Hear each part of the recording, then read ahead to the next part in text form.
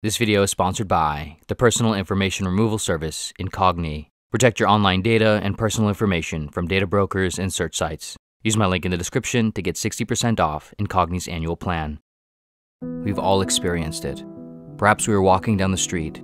Perhaps we were sitting on a park bench. Perhaps we were watching a video at home. Suddenly, it hit us. A momentary but lucid breakaway from our normal perception. Our normal focus on what seems like center stage. We look around and realize no one is watching what we are watching. No one is seeing what we are seeing. Everyone else is watching something different, their own show from their own position in the theater. We realize there isn't even really a center stage or show at all. There's just one big audience, each individual performing in their own section with their own spotlight for themselves. Occasionally, some performances bumping into each other, their spotlights briefly overlapping. This realization has a term known as sonder, which is defined as the sudden awareness that everyone is living an entirely unique life, just as complex, vivid, and real as one's own. The millions of people whom you've passed by, physically or digitally, all the blurs of the cars you've seen fly by, all the rear silhouettes that you've waited behind in line, all the lights of apartment windows that caught your eye. Each of these flickers in your life belong to unfathomably deep, full lives, just as your passing car, hazy silhouette, and dim window light belong to yours. This world emanates a spectrum of conscious experience devoid of centrality, billions of people experiencing each moment in the strange and almost ethereal realm of consciousness. But what is this realm? What does every life, every story, and every observation suggest about the nature of what we are experiencing as a whole? What do we all share in this theater of existence? What is this theater of existence? How real are the shows we watch and the stories we tell? The observer effect. Most of us tend to think that there is one true reality which is fixed and independent of observation and subjectivity. Though this sounds obvious and intuitive, there are legitimate reasons to question this, to consider the possibility that reality, as we define it, might be meaningfully altered by our observations, not merely as it appears to us, but reality itself. Both throughout history as well as presently, there are both philosophers and physicists who believe, to varying degrees, that reality is far more entangled with observation than what we tend to think. The 18th century Anglo-Irish philosopher George Berkeley went so far as to argue that observation not only alters reality, but creates it. In other words, reality does not exist independent of the mind, but is the result of the mind. The fundamental nature of everything is not matter, but mental constructs or ideas in the mind. This view would eventually come to form the metaphysical philosophy known as subjective idealism, though at the time, Berkeley referred to it as immaterialism. Of course, there appear to be many problems with this argument. The idea that reality is created purely out of mental constructs seems to suggest that without the presence of conscious being somewhere, nothing would occur in that location, since there would be no reality being created.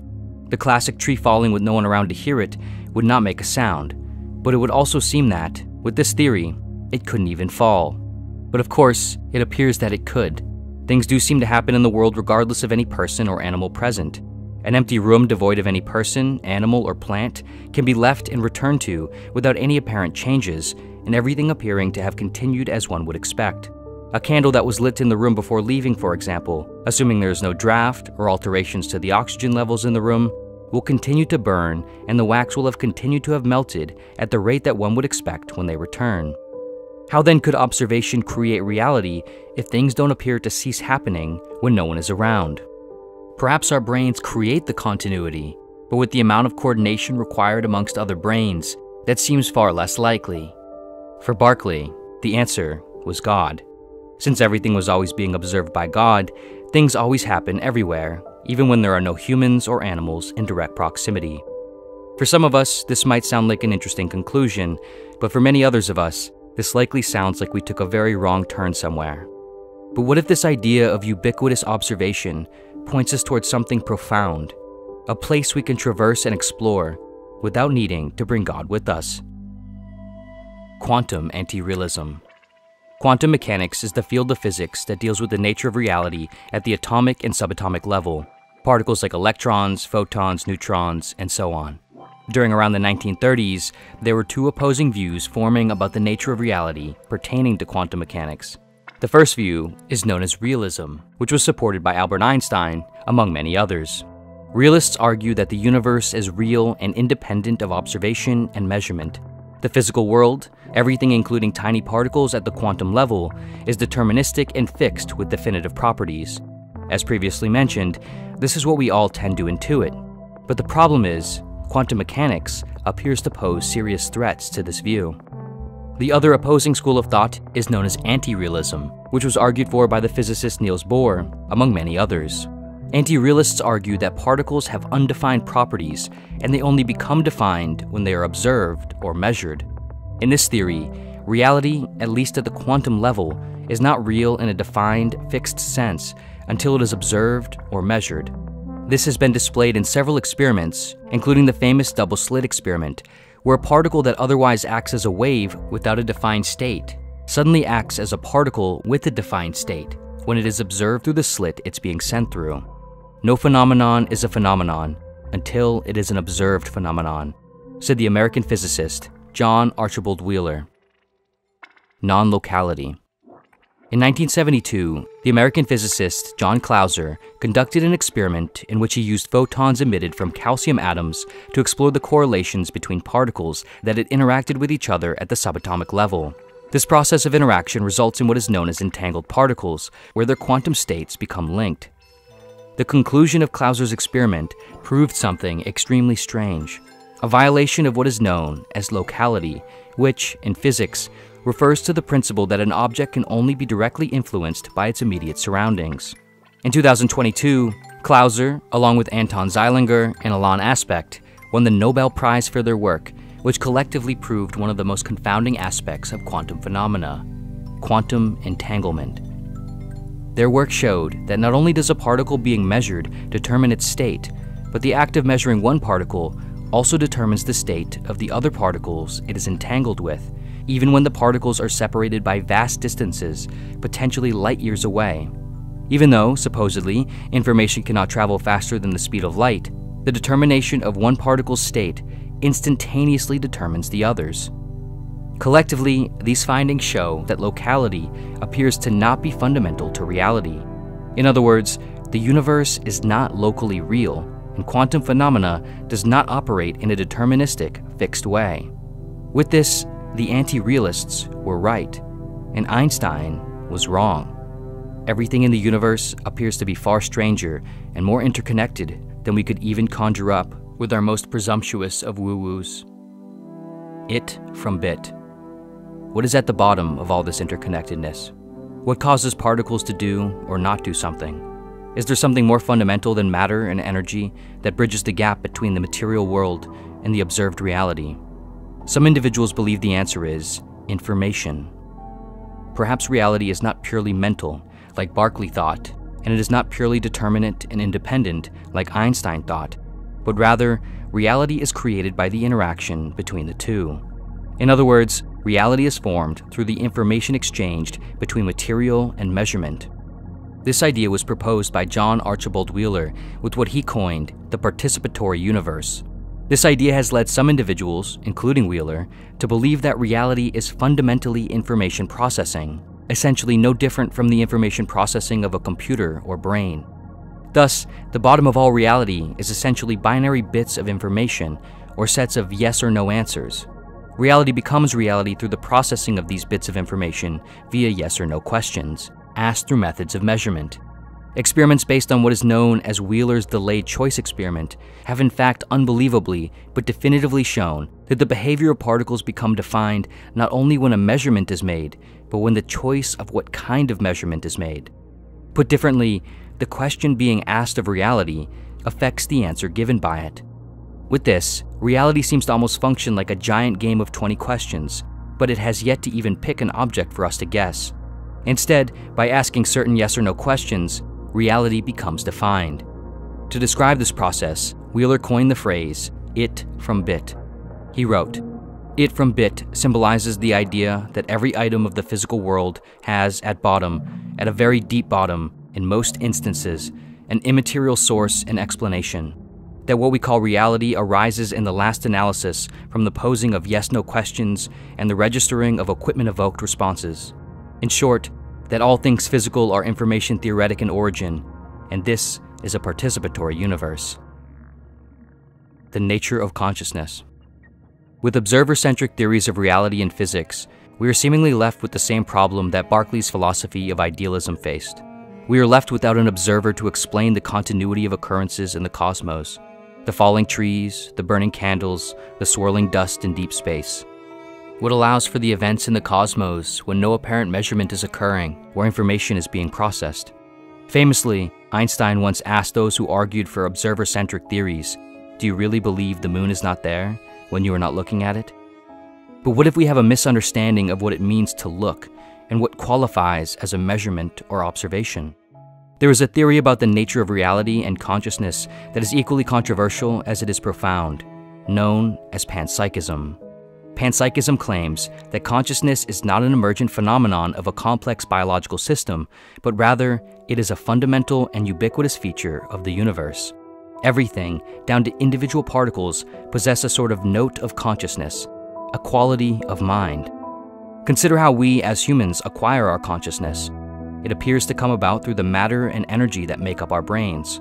But how does matter and energy produce conscious first-person experience if it does not possess the ingredient of consciousness to begin with? Panpsychists resolve this dichotomy by arguing that matter does possess the quality of consciousness, and a system simply becomes more conscious as matter combines and becomes more complex in arrangement. But throughout all levels of complexity, the quality of consciousness persists. Things only appear to the human mind as conscious when they appear like a human mind, because perhaps the human mind is felicitously projecting its own standard of mindedness onto the world. A giant brain. If consciousness were to be a fundamental feature of reality, what would that suggest about how information travels, how particles act and interact, how reality unfolds and is altered through observation? In some sense, could there always be observation and information processing? What if the universe functioned like a giant brain, always exchanging and processing information with itself? Who is to say that the universe couldn't and doesn't think? Would this explain the effects of observation, the unfolding and apparent indeterminate malleability of quantum events, and the entangled interconnectedness of particles across vast distances? We have a habit as humans of extracting ourselves from processes and equations, as if we are observing the universe, and the we is separate. But, of course, we are not. We are ourselves entangled with it. And perhaps in our attempt to observe and define the universe, we are like a mirror faced against another mirror. We reflect ourselves and see nothing. We are missing something, and that something is perhaps in us, or a part of us, a part of everything. We are like neurons in the brain of the cosmos, trying to understand what the whole brain is doing. Of course, it's crucial to state how much of all this, nearly everything that's been mentioned, is extremely theoretical and abstract, some ideas being far more so than others. As we wade out into the theoretical depths where we find ideas like panpsychism and a universe that could think, we shed most of our scientific skin and morph into a more esoteric and philosophical form. In truth, we haven't yet even defined what or how consciousness works in ourselves, and so applying it to everything is quite a leap. Likewise, in the case of the universe not being locally real and reality being defined by observation and choice of measurement, perhaps these are merely limitations in our knowledge, or in our capacity to perceive and form knowledge. Perhaps these seeming incongruities are overcomable, perhaps not. Or perhaps our reality is as strange and participatory as it appears. Ultimately, our frameworks of thought are weak, and the mysteries of the universe are infinitely heavy.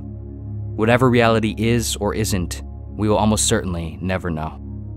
But if we return to that experience of Sonder, the realization that everyone else is experiencing their own unique life, just as vivid and real as one's own, the meaning of vivid and real take on an unfathomable and almost eerie meaning now. In this deeply interconnected and perhaps observer-centric reality, the events we observe and the stories we tell seem to be imbued with some substrate of the cosmos that affects or indicates so much more than we can even fathom. Every person, every brain, every tree, every leaf, every clump of dirt, every rock, every planet, every star, and every particle all participate in telling the story of everything. The sum of each subjective reality weaves together the singular objective reality. There is no separate. It is all one. Our uncertainties, our questions, our answers, and our false convictions are parts of reality's interplay with truth. Just as how our thoughts shape each of our own lives, the cosmic reality shapes our thoughts. And then, maybe, just maybe, our thoughts turn back out and help shape reality.